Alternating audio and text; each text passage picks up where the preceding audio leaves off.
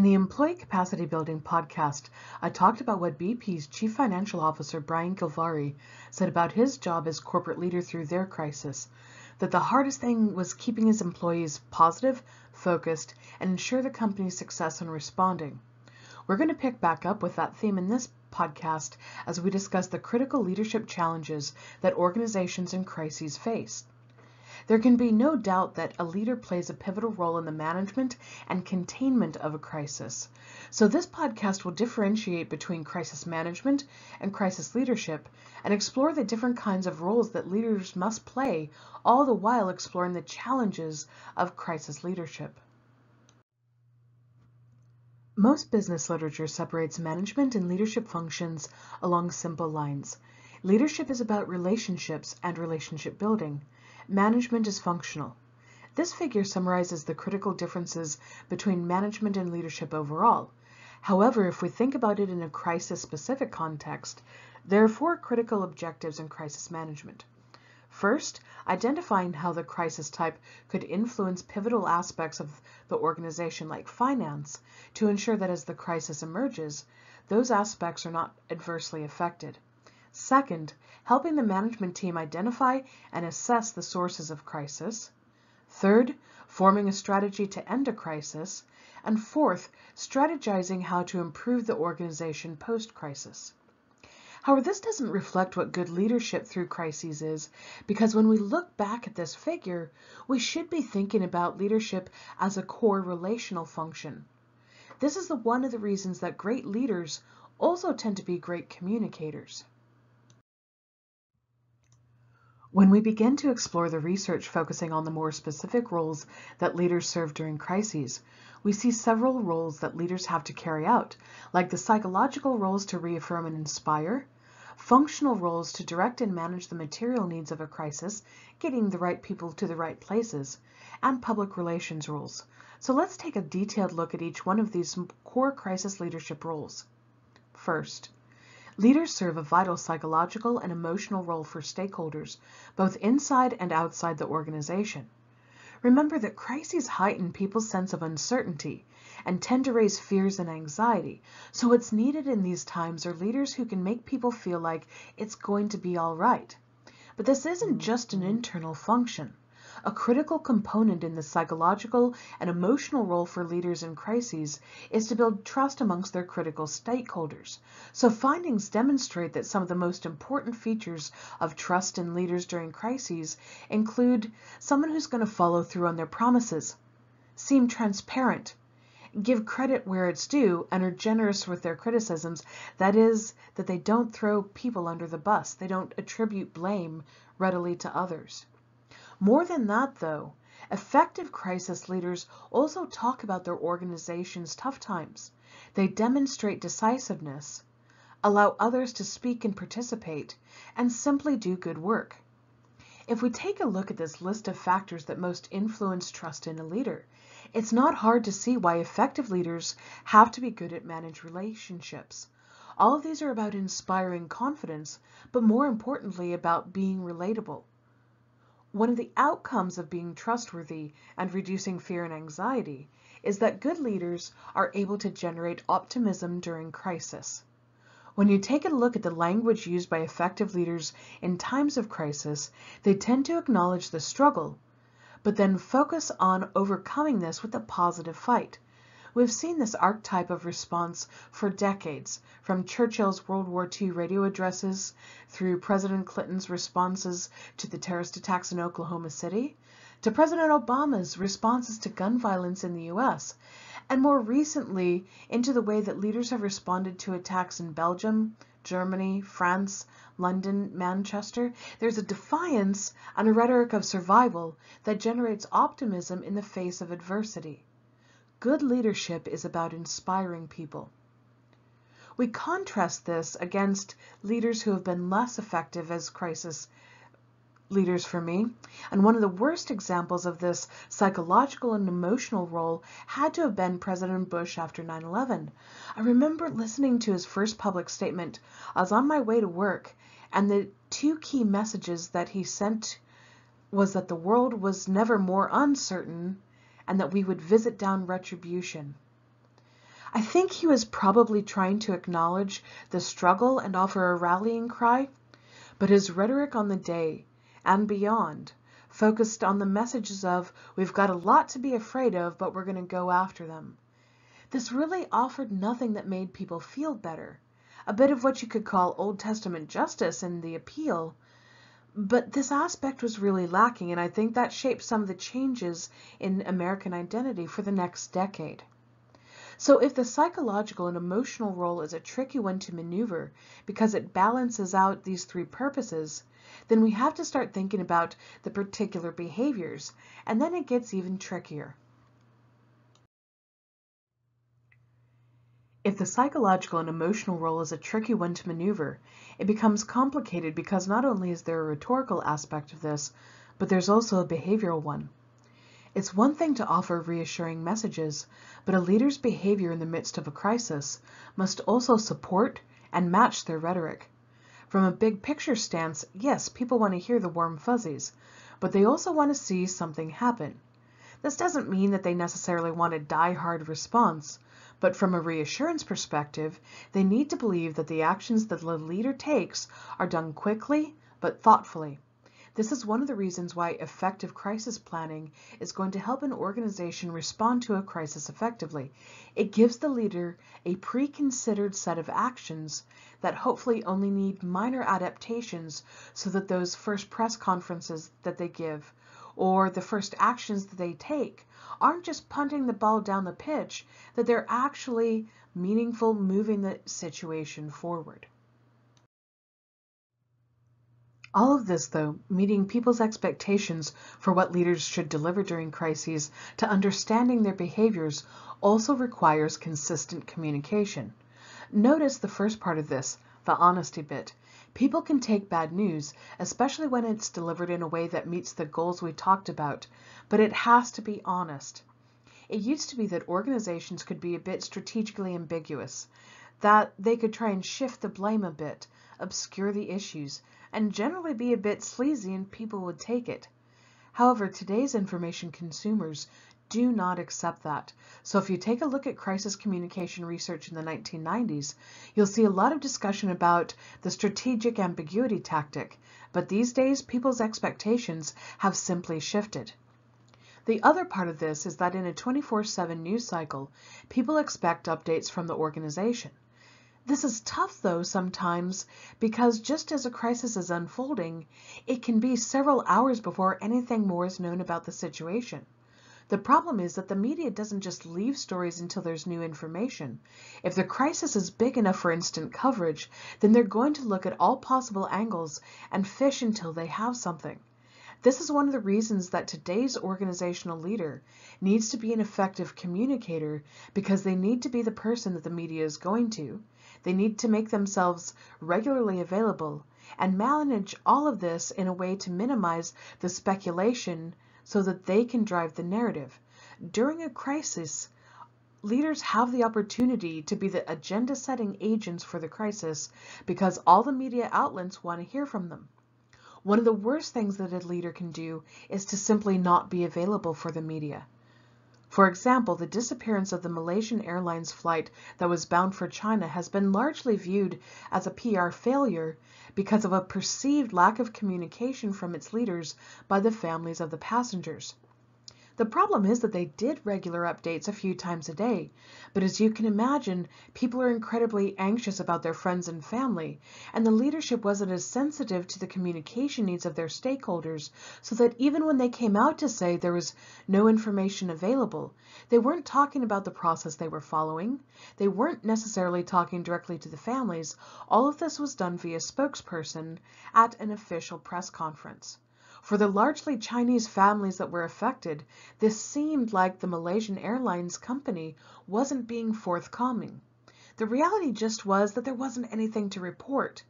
But that didn't matter. The leaders weren't taking the opportunity to communicate directly with those who had been affected.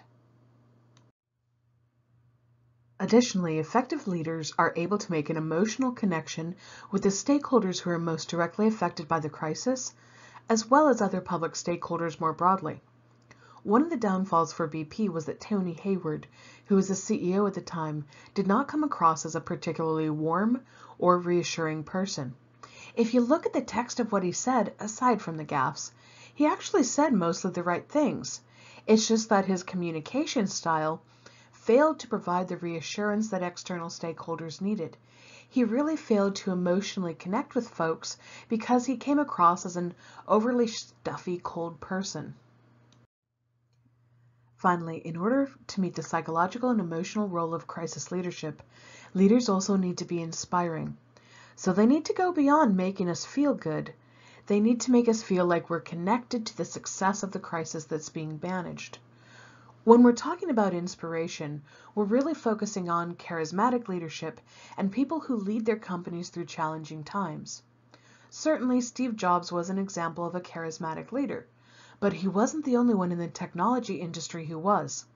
During the 1990s, the semiconductor manufacturing industry in the US was struggling to be competitive, and Robert Noyce created a cross-company research consortium, basically getting competitors to agree to collaborate on research to improve US-built semiconductors. It was called Semitech. What he was able to do because of his approach to leadership was to inspire competitors to collaborate and improve the products to be more globally competitive. These leaders like Noyce and like Nelson Mandela are able to be successful advocates within their organizations and also outside of them because the same characteristics that draw people to them within their organizations also tend to make them appealing to media outlets and to other kinds of stakeholders. But we also have to remember that leaders must serve more than just an emotional role. They must also serve functional roles. Now, that's not to say the same person necessarily needs to be the emotional and the functional leaders. In many cases, we'll find that people like Robert Noyce, who is excellent in serving the psychological and emotional roles of crisis leadership, may not be the best functional leaders. It may be that others focus on the material crisis. And so, this is also about recognizing different aptitudes as part of modern organizational leadership as well. One of the first qualities of the functional role of leadership is that leaders need the legitimate authority to act in crisis. This is more than just being a boss. For example, President Trump has a massive amount of power conferred to him because of his office. However, the question about his legitimacy to act in a crisis is probably more of a challenge. When we're talking about power, we're talking about more than just a Machiavellian ability to force people to do things that they wouldn't ordinarily do. It can mean a lot of different things, and each can be legitimate depending on the organizational culture and circumstances. So let's take a look at the 5 sources of power. Any single leader doesn't necessarily have to embody all of these, but the most powerful leaders will have multiple sources of power because it makes them more appealing to different types of people. The first type of power is reward power. Who signed your bonus check and does that motivate you? The easiest way to think about reward power is as a Pavlovian response. If I'm training my dog, I offer him a reward for behaving, and so that reinforces the good behavior that I'm trying to encourage. In a crisis context, when organizations are struggling to solve a problem, sometimes they'll offer rewards for crowdsourcing solutions. It's a positive way to get people to focus on problems through incentivizing solutions. Employee reward schemes, bonuses, and even customer reward schemes are all ways of harnessing reward power. On the other side of the coin is coercive power.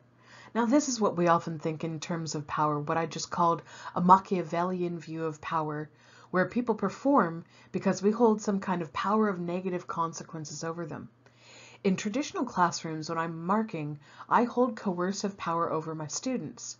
If they fail to perform to my expectations, I can give them a bad mark, which has a knock-on in terms of effects.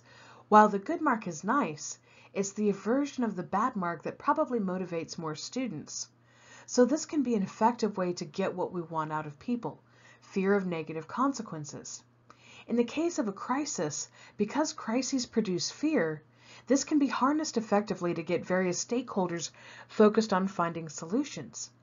Yet, the peculiar thing with fear is that it has to be wielded very carefully. because there's what we call a curvilinear relationship between fear and motivation, meaning that fear motivates us only to a certain point, that when we increase fear beyond a way that people can really cope, it serves as a demotivator, where people will either just not act or act exactly opposite of what we want. If we think about revolutions, mutinies, takeovers, a lot of times these happen because the fear stops working. Crises can be incredibly overwhelming, so coercive fear can be used, but it should be used very cautiously. Third, legitimate power is about stakeholders' perceptions that the leader has the authority and the legitimate right to prescribe behavior for them. Think about the age-old kid rebellion, "You're not the boss of me." In this case, it's not whether the leader can reward or punish us, it's that we recognize and accept their authority. This comes from the belief that the person has the formal right to make demands and to expect others to be compliant and obedient. A president, prime minister, or monarch has legitimate power. So does a CEO, religious minister, or fire chief. Electoral mandates, social hierarchies, cultural norm, and organizational structure all provide the basis for legitimate power. This type of power, however, can be unpredictable and even unstable. So if we lose our position or title, our legitimate power can instantly disappear because people were influenced by the position rather than the leader. Also, the scope of power is limited to the situations that others believe you have the right to control. For example, if a fire chief tells people to stay away from a burning building, they'll likely listen.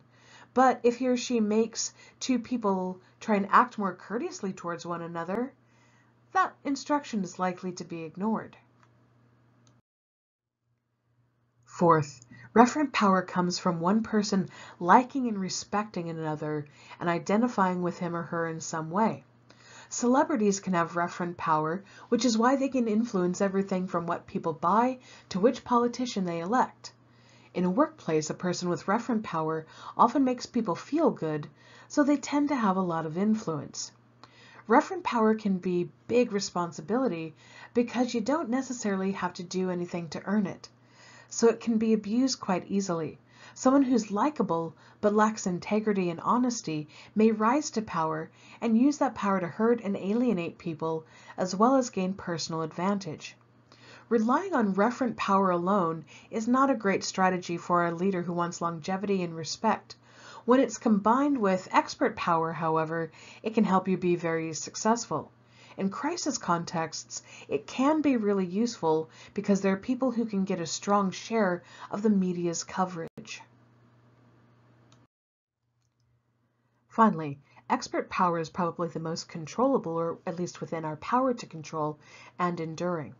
When you have the knowledge and skills that enable you to understand a situation, suggest solutions, use solid judgment, and generally outperform others, people will listen to you, trust you, respect what you say.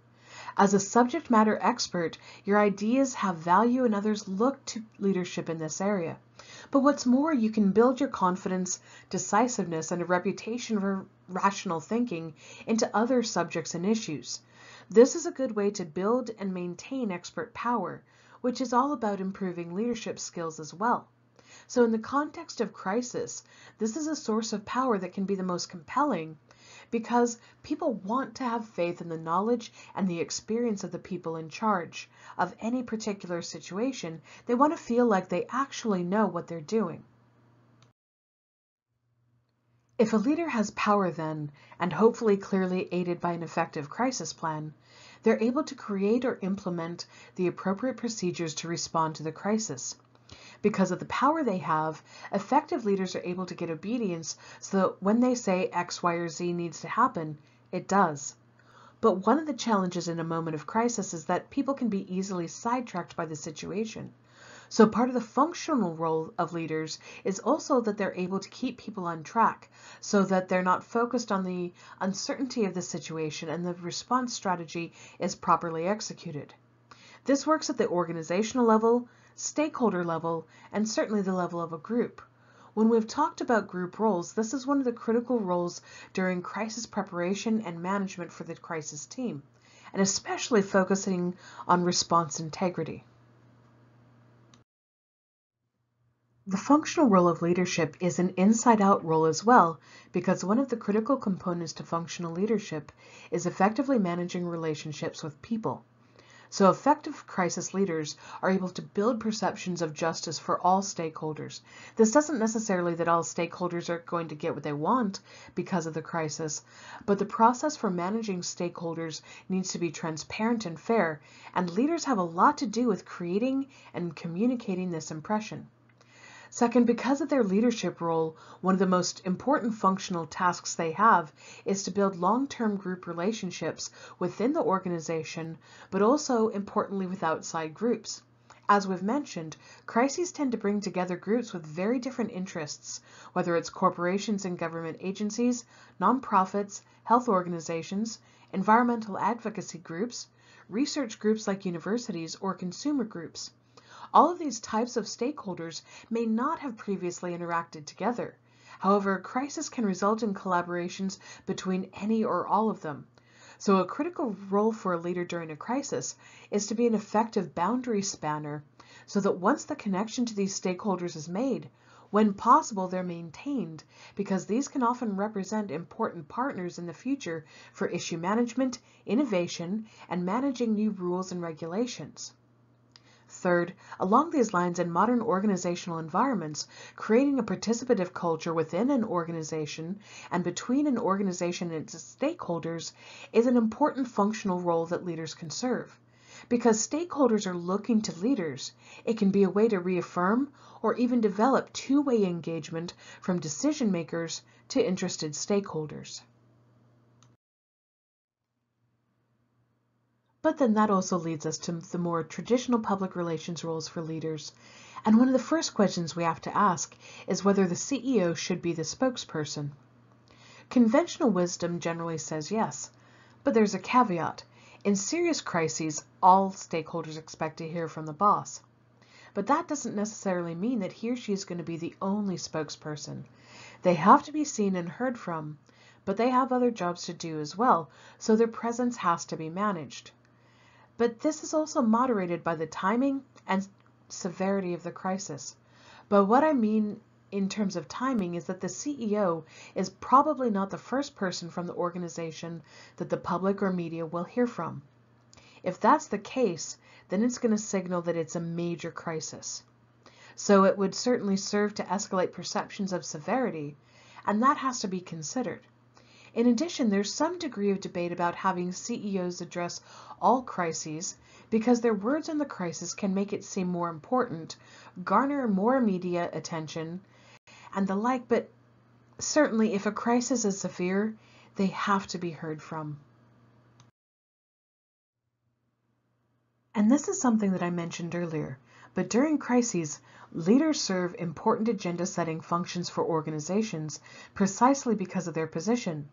When they're effective communicators, they're able to get their message out, get additional media coverage when they need it, and to build a credible narrative about the crisis itself. Of course, all of this requires that organizations and their leaders be truthful, ethical, and stakeholder-focused in their communication. But when they are, because of the important roles that leaders play, the psychological or emotional roles, functional roles, and definitely the public relations roles, they have the singular opportunity to make a difference for their organizations during crises. However, we've seen many examples with people like Travis Kalanick of Uber, Tony Hayward of BP, and probably the most obvious of all, President Trump, that when leaders fail to serve these roles, and in all three of these guys' cases, they became a source of crisis for their organizations, it can genuinely damage their organizations despite anything else that might be going on.